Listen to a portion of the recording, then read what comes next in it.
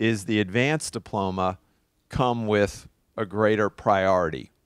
Okay, and it's generally very simple, but I know we have limited time.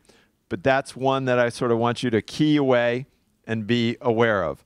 By the way, my aspiration for your children and for you is for your children to pursue an advanced diploma. It gives them an advantage in applying for colleges and universities. It's not a guarantee, but it definitely gives them an advantage. Now, you as a constituent of this school already have one big advantage.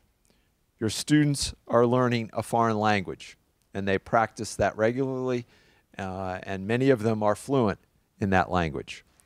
That is another key element to the advanced diploma.